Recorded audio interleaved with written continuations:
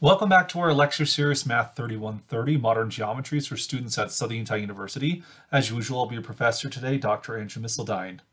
So we finally come to it, Lecture 25. Well, what's so significant about Lecture 25? Lecture 25 is when we're really going to open up the cage and let calculus run free in our geometric system. So this lecture, if you've been following along with our lecture series here, is going to be the most calculus-based, the most analytic lecture of the entire lecture series, where we're really going to use the full strength of our continuity axiom for neutral geometry. Beforehand, we really kind of, we've talked about neutral geometry, we've talked about continuity, but we've never really used it, right? We use the Archimedean principle here or there, maybe a circular continuity, but those axioms do not require the full-blown Dedekind axiom. It doesn't require the full-blown least upper bound property of the real numbers. For example, the rational plane, which doesn't satisfy Dedekind's axioms, it has the Archimedean principle. The constructible plane, that is all the points and lines you can create in a plane using a straight edge and compass, that'll have the Archimedean principle. That'll have circular continuity, and thus it'll have elementary continuity as well, but it doesn't have the full-blown Dedekind axiom. What do we need it for? Well, now we've arrived upon that issue. So while we were studying the topics of Zachary and Lambert quadrilaterals, we have seen that the summit and fourth angles, respectively, of those quadrilaterals must be less than or equal to 90 degrees. And I made some comments about, well, if the fourth angles or summit angles were equal to 90 degrees, that was equivalent to the Euclidean parallel postulate. But if they were properly less than 90 degrees, they were authentically acute angles, then we were in hyperbolic geometry. So it sort of begs the question, how small can they get? Like, how much smaller than 90 degrees can these angles get? It turns out that even in hyperbolic geometry, we can get the summit angles of a Zachary quadrilateral to get really, really close to 90 degrees. In particular, if it's a very small Zachary quadrilateral, then the measure of the summit angles will be very, very close to 90 degrees. So therefore, if we as creatures living in a hyperbolic universe, if we don't know we're hyperbolic, but we suspect we are, we could try to measure the summit angles of a Zachary quadrilateral. But if the quadrilateral is small relative to the size of the universe, then it turns out their angle measures will be so close to a right angle that we might not be able to measure them. That is, our instruments might not be able to detect the difference, because the difference between 90 degrees and the actual angle measure might fall within the margin of error of our instruments.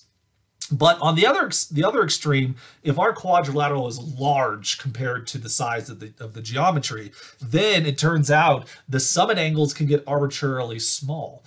These summit angles can, in fact, well, we know by the Zachary-Legendre theorem that they're bounded above by 90 degrees, but we actually want to argue in this situation that the smallest they can get is 0. And 0 is never actually going to be obtained. 90 degrees is only obtained in Euclidean geometry, but in hyperbolic geometry, we can get arbitrarily close to 90 degrees and 0 degrees if we want to. And it depends on basically how big the quadrilateral is. And so in this lecture, I want to make explicit what we mean by how big it is. And so we're going to talk about this notion of an angle of parallelism. So let me explain. This definition is a lot more cumbersome than other ones we've seen before. So let's explain what's going on here. So we have some line in our geometry for which we'll place 2 points on that line, A and B. And so let's call this line L. L, of course, is the line determined by A and B. Then we are going to take a line T, which is the unique perpendicular line to L that passes out of the point A, like so.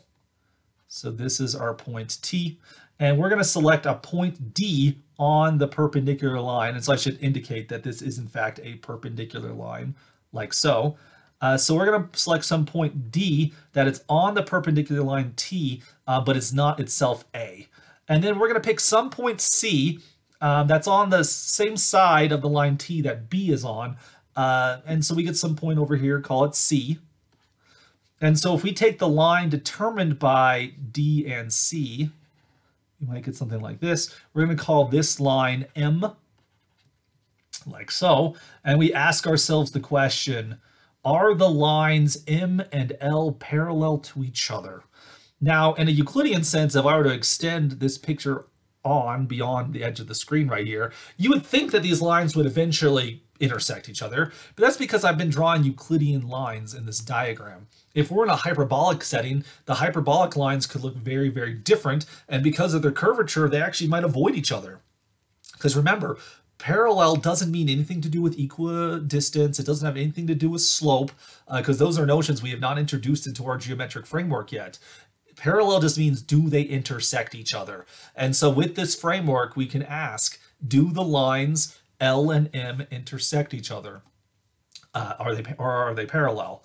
So in that direction, consider the following set of numbers M, which this is going to be a subset of the real numbers. And what we're going to do is we are going to gather together all of the possible angle measures, A, D, C, where we're treating C as a variable. So well, we don't even care about B so much in this conversation. Well, I mean, we do, because we have to talk about the angle ABD, with C is selected to be a point interior to the angle BAD. That's what I meant to say. And so we are going to gather all the points C, all the points in the interior of the angle BAD, such that the lines AB, which is L, and the line CD intersect each other. All right, so such an example would be something like this, right?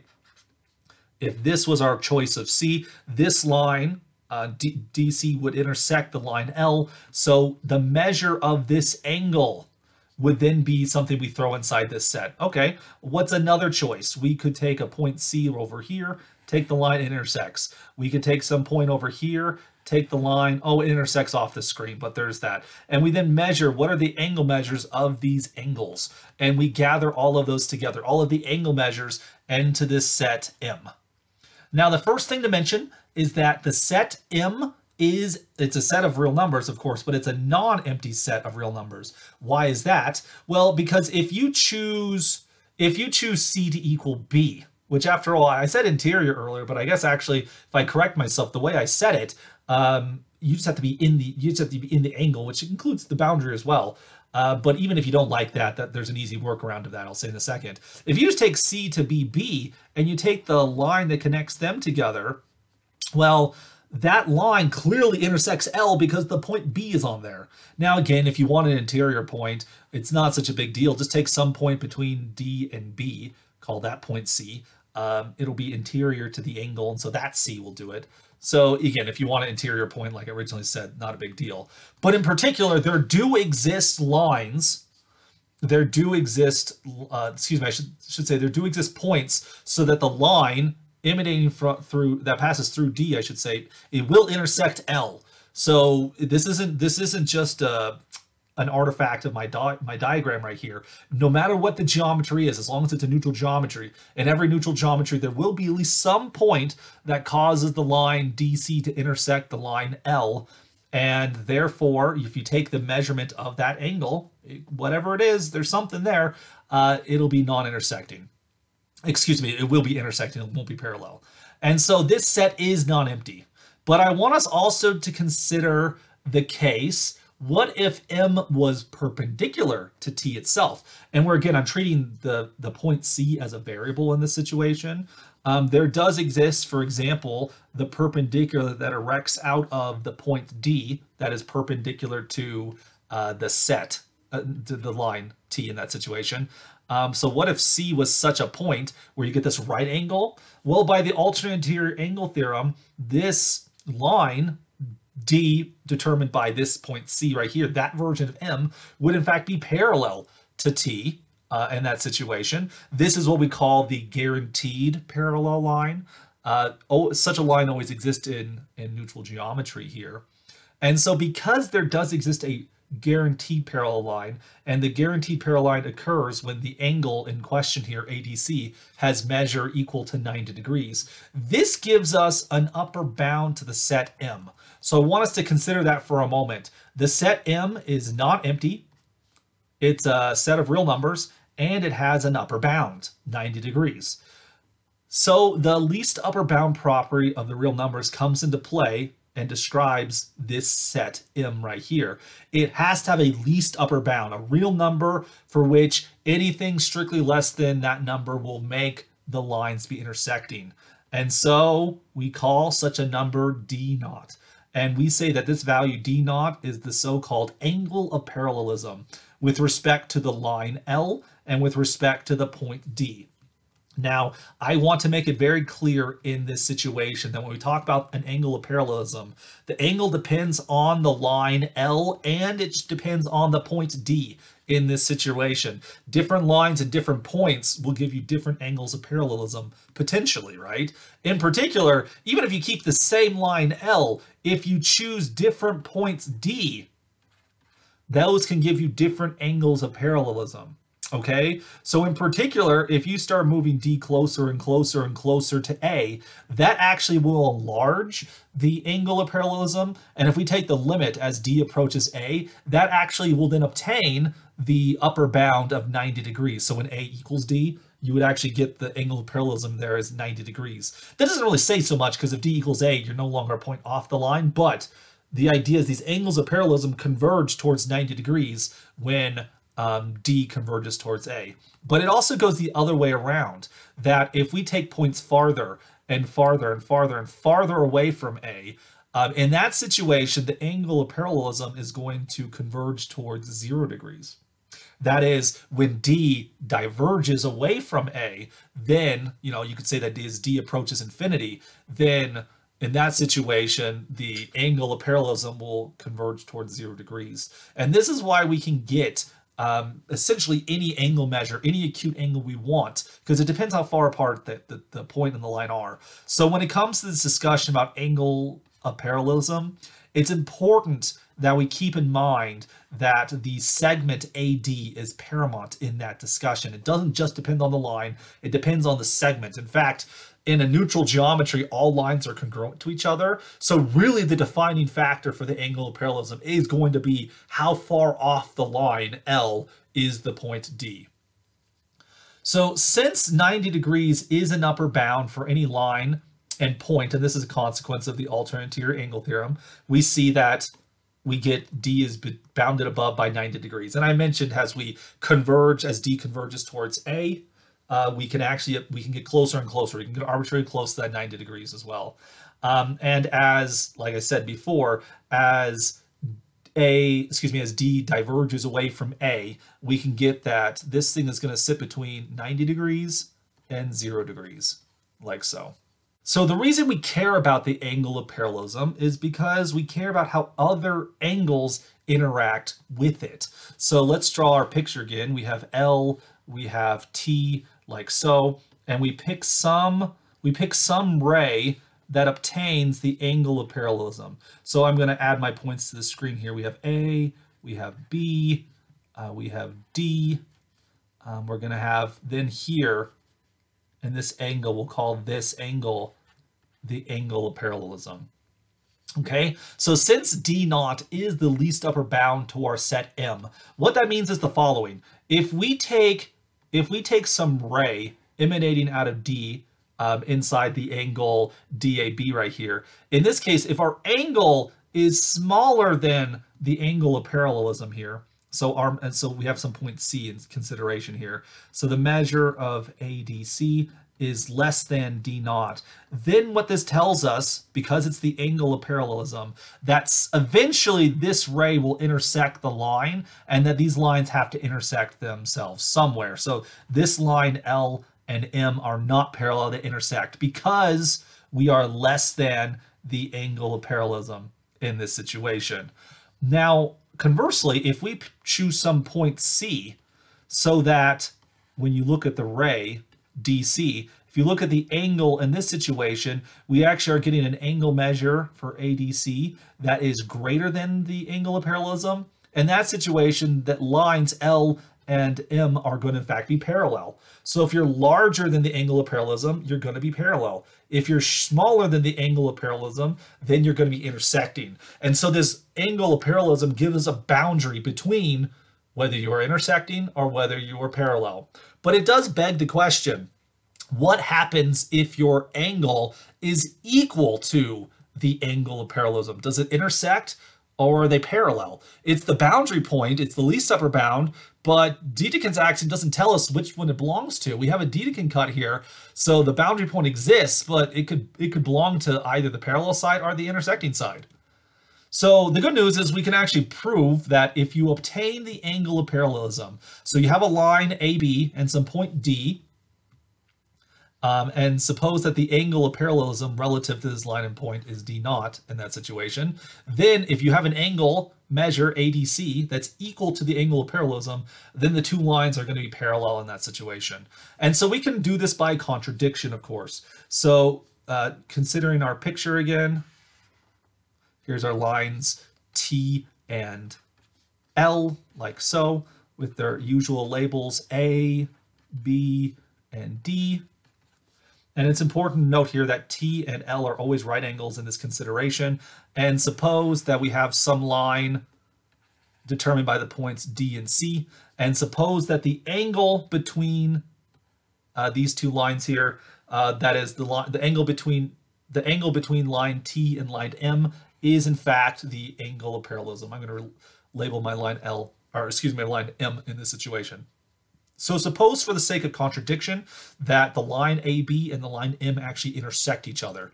And so in such a situation, we can actually, without the loss of generality, assume that, of course, the point of intersection turns out to be B in that situation. I'm actually going to extend, no, this is fine right here. We'll just put that there. So we can actually take C to equal B and suppose that we have the angle of parallelism right here.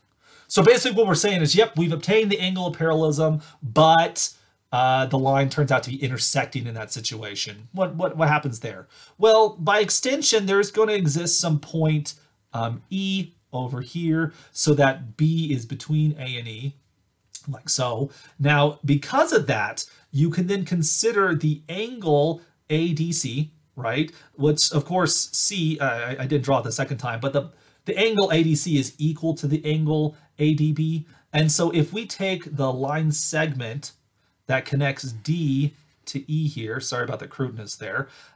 Let me try that one more time. If we take the line segment that goes from D to E right there, I should say it's array. It's the line determined by D and E there. This angle, because B and C are interior points to the angle ADE, this is going to be an angle that's bigger. It's going to be bigger than the angle of parallelism. So D naught is less than the angle ADE. And as such, that means the lines AB and DE are parallel to each other. But that's not the case. They contradict. That's contradiction because these lines do in fact intersect. L contains E, so does the line M here.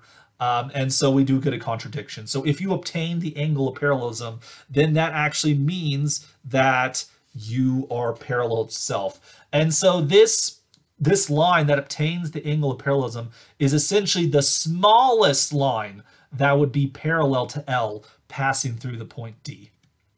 Now this concept deserves a definition here. So we have our line CD, it's parallel to AB. We call this a limiting parallel. Some people like to call it an asymptotic parallel if the angle ADC obtains the angle of parallelism.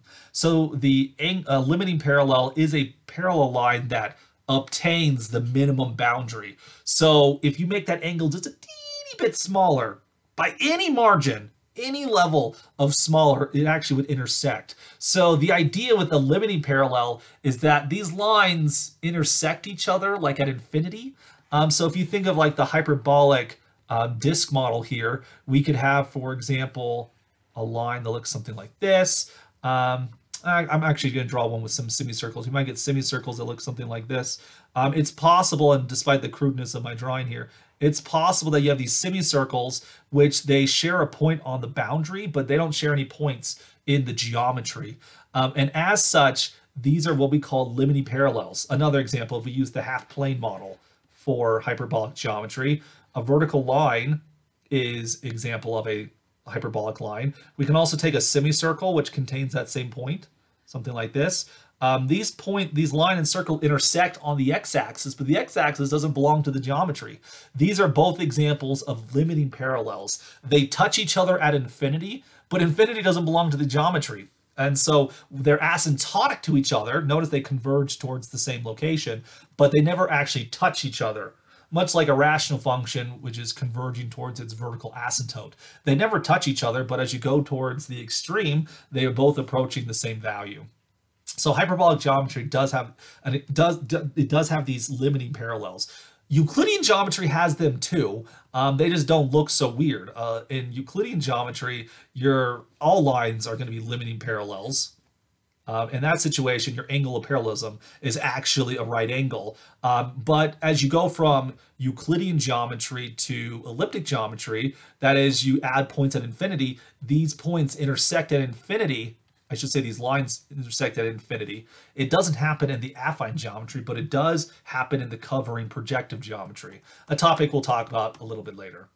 All right, so if a parallel line obtains the angle of parallelism, we call it a limiting parallel. And yeah, in Euclidean geometry, the angle of parallelism is always 90 degrees. We'll talk about that in just a second. Now, I want to also clarify something before we go much farther here. In this situation, when we talked about parallel lines, we really were talking about a line being parallel to a ray. And so if we were to draw our picture again, we have L, we have T. I'm actually going to move T to put a little bit more in the middle right here. Whoops. One more time. So we have T like so. We have our line L. We have A. We have B. We have our point D, say like so. When we talk about the point C, it's always as we're talking about a ray, something like this, for which we do know that the angle of parallelism has to be an acute number or right. It can't be obtuse because, after all, the angle of parallelism was the least upper bound to the set M that we described earlier, where M was the set of all angle measures that make the two lines intersect each other. Once you hit 90 degrees, those rays aren't going to intersect anymore. If you have some obtuse angle going on like this, those aren't going to, they're not going to intersect each other. Now, admittedly, if you go on the other side of the ray, then maybe you get some intersection going on there. But I want you to be aware that while we're talking about rays here, it's not such a big deal. The other side isn't going to intersect. But in particular, the concern I have is something like the following. What if we pick, let me distort my picture a little bit. What if we have something like the following? What if we have two rays on opposite sides of the line right here? What if in that situation we have an angle over here that's smaller? Okay, so what I'm saying is the following. Let's take some point C over here on this side of the line. Let's take some point C prime over here, and let's consider the angle D naught, which let's call that the angle of parallelism for D on the right side of T. And let's take this one over here, D naught prime, which we'll say that's the angle of parallelism on the left side of the line T. And again, for the sake, without the loss of generality, let's suppose that D naught is greater than D naught prime. Could you have something like that? Could it be unbalanced, that one side it's easier to converge on than the other? That other one has maybe a bigger angle of parallelism, so that's actually harder? I don't know. Well, I mean, I do know. I'm just trying to speak hypothetically, of course, right here. Could it be possible that such a thing could happen? Well, I claim the answer is no. And why is that? So under the assumption that D naught is greater than D naught prime, then consider the point E that lives inside of the half plane AB that contains C. So we have some point over here, we're going to call it E, such that the angle ADE, something like that, ADE, then is the angle D naught prime. Now this is going to imply, since D naught prime is smaller than D naught, this implies that our line DE actually must intersect the line L. And, you know, without the loss of generality, we can assume that point of intersection is going to be B. No big deal there. In fact, we can say that B and E are the exact same point for all we care about.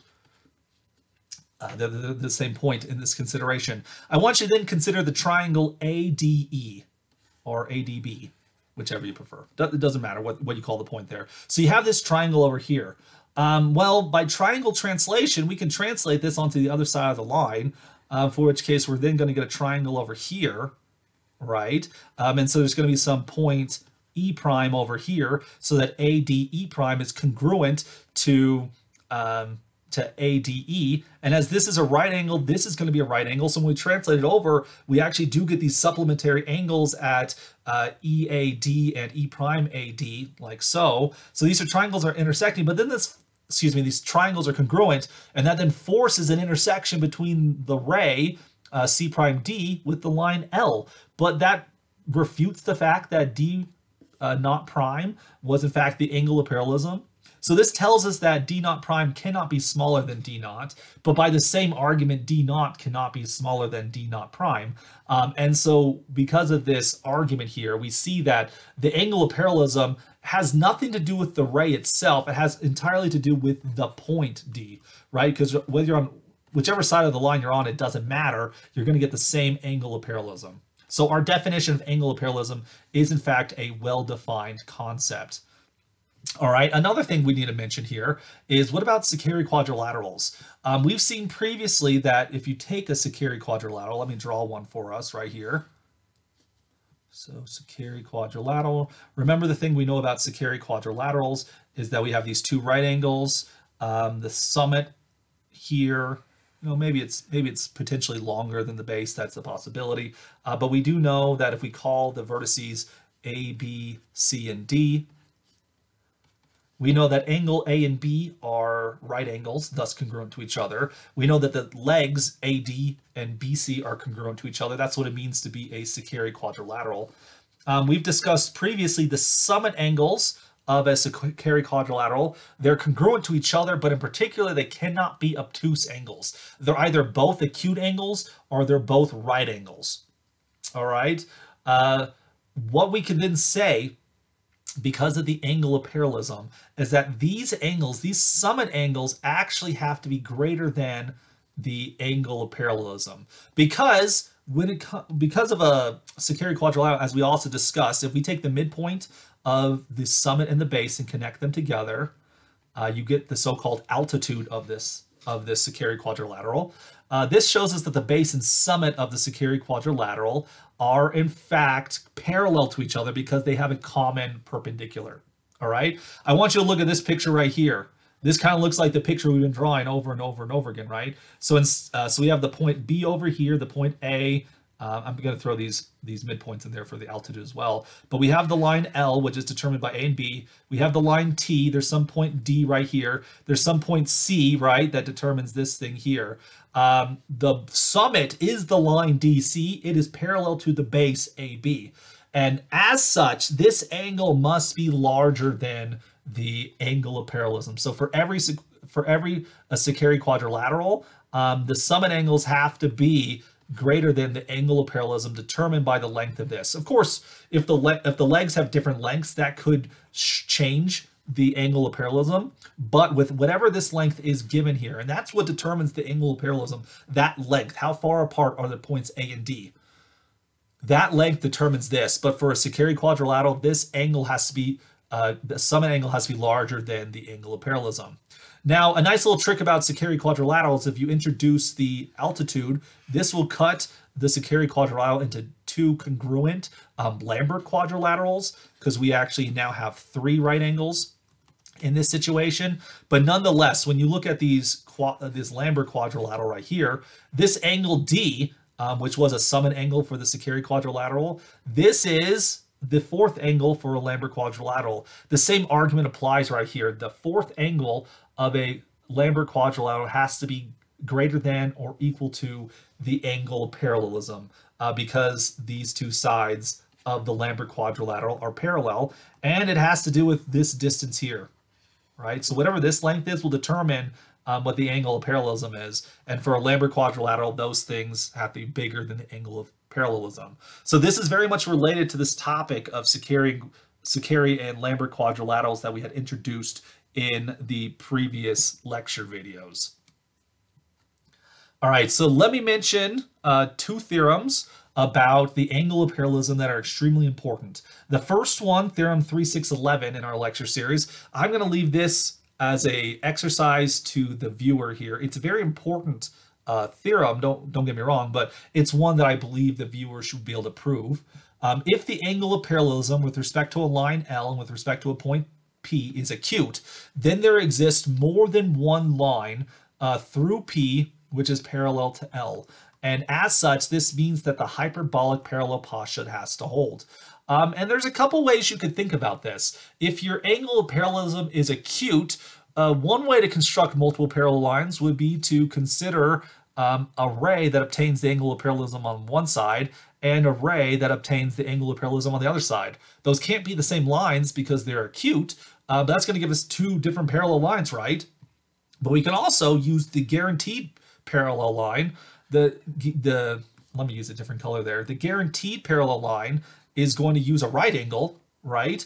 By the alternate interior angle theorem, this gives us the guaranteed parallel line. Since this is a right angle and these are acute angles, those lines can't be the same. So I've actually constructed three. And then you could even make the argument that any ray that sits between the limiting parallel and the guaranteed parallel is also going to be a parallel ray, for which on the other side, that gives you then parallel lines. So in fact, if your angle of parallelism is acute, then you're going to have an infinitude of parallel lines that live in sort of a spectrum. But again, I've given you the basic idea here. I'm going to leave the viewer the opportunity to provide the necessary details there, but a pretty good hint has then been already executed here on the screen.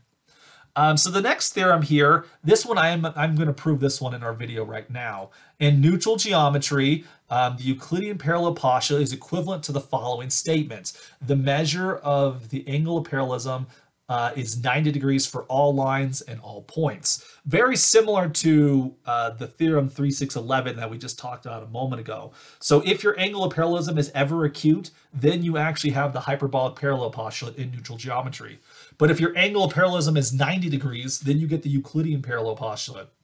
And so this measurement, this angle of parallelism really determines the parallel postulate. And so looking at angles of parallelism, which is why we call it the angle of parallelism, gives us a parallel postulate for our neutral geometry. So there's two directions we need to go here. It's logically equivalent. So there's an if and only if statement. We can assume the Euclidean parallel postulate and then prove that the limiting parallel has to be a right angle. And then we have to go the other direction as well. So we will assume that the angles of parallelism are always 90 degrees and then argue that we have the Euclidean parallel postulate. So let's first assume that we have the Euclidean parallel postulate. Let L be a line that we have the same picture here, and let P be a point not on L. Usually been calling that D, but to be consistent with my notes here, let's call that point now P. And let T be the unique perpendicular line to L through P. So that's this picture we have so far. Let D naught be the angle of parallelism with respect to the line L and with respect to the point P. So we want to argue that this angle of parallelism has to be 90 degrees. Let M be a limiting parallel through the point P with respect to the line L. Such a limiting parallel exists by Dedekind's axiom. So we're going to get something like this. This is our line M. And let's claim that the angle between T and M is in fact this angle of parallelism D. Now by the Euclidean parallel postulate, M is the only line parallel to L through P. That's what EPP gives us. On the other hand, by the alternate interior angle theorem, the unique line perpendicular to T that passes through L, that's parallel to L, is going to be that guaranteed perpendicular line. So let's use a different color for that one. Because we do have our guaranteed perpendicular, that if we form a right angle between T and this line we just directed out of P, that's going to be parallel by the alternate interior angle theorem. But because of the Euclidean parallel postulate, there can only be one parallel line to L that passes through M. So it turns out that passes through P, excuse me. So it turns out that these lines have to be one and the same thing. And since the angle between M and T was a right angle, this then gives us that the angle of parallelism was 90 degrees. Now, given that the line L and the point P were arbitrary, this shows us that the angle of parallelism is always 90 degrees in Euclidean geometry. Now let's go the other direction here. So this time, let's suppose that the angle of parallelism is always going to be 90 degrees. Let's then argue that we have a unique parallel line. So to prove the Euclidean parallel postulate, what we're going to do is we always start off with a line L, and we then take some point P that is off of the line. We will then want to show there's only one parallel line that passes through P in that situation. Well, let's take the perpendicular. It's perpendicular to L and goes through the point P. Such a construction exists in neutral geometry. We know that by the alternate angle theorem that there's at least one parallel line, the so-called guaranteed parallel, that will erect out of the point P here. I never gave this line a name. It's T, of course. So we have this guaranteed line M that it's going to be a right angle in that situation. Now, this line, of course, forms a right angle with T that we see right here, and hence it is a limiting parallel since it obtains the angle of parallelism. We're assuming right now the angle of parallelism is 90 degrees. Therefore, no other parallel line can form an angle with T less than 90 degrees. But the two angles formed by such a parallel line on either side, right? If we go on the other side as well, this one's also a right angle, right? Right angles are their own complements here. So either side, the angles are going to be both right angles. You don't have one acute and one right angle either. So if we had some other line that passed through P, if we had some other line that passed through P, could it be possible to L? Well, one of the angles associated to that line would have to be an acute angle, because we're thinking of this as a distinct line. One of those angles would have to be acute, and therefore it's smaller than the angle of parallelism, which then means that somewhere the lines are going to intersect each other, which means it's not in fact a parallel line. So we get a unique parallel line passing through P that's parallel to L, and that then proves the Euclidean parallel postulate. So in neutral geometry, these two notions of the 90-degree angle of parallelism and the Euclidean parallel postulate, they are logically equivalent to each other. Let me provide one last result about the angle of parallelism, which then is going to connect the notions of hyperbolic geometry to the angle of parallelism. In neutral geometry, the hyperbolic parallel postulate is equivalent to the following statement. The measure of the angle of parallelism is acute for all lines and all points. I'm not saying they're equal to each other, but if you have the hyperbolic parallel postulate, all angles of parallelism will be acute for any line with any point, and the direction is then reversible. If you have ever an angle of parallelism that is acute, then actually it implies the hyperbolic parallel postulate. Now, I want to point out that, of course, theorem 3611 that we had mentioned on the previous slide but did not prove, it gives us the first direction. We had mentioned in that situation that if your angle of parallelism is acute, then you're going to get multiple parallel lines, and therefore that gives us the hyperbolic parallel postulate. And given that this is true for all lines and all points, that construction is arbitrary, and therefore you always get multiple parallel lines for any line and any point. What about the other direction? So the direction we're trying to go now is assuming this statement. The direction we need to go this time is that we're going to assume the hyperbolic parallel postulate and argue that the angle of parallelism has to be acute.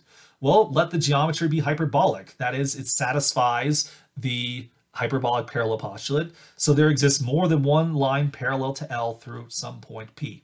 Thus, the angle of parallelism cannot be 90 degrees. If the angle of parallelism was 90 degrees by the previous theorem we just did, then there would only be one parallel line, and therefore that's not hyperbolic. So we get that the angle of parallelism can't be 90 degrees. Now, since the angle of parallelism is less than or equal to 90 degrees, we know this in general, that's the only possibility. It can't be 90 degrees, it can't be obtuse, and therefore it's got to be acute, and that's the last possibility.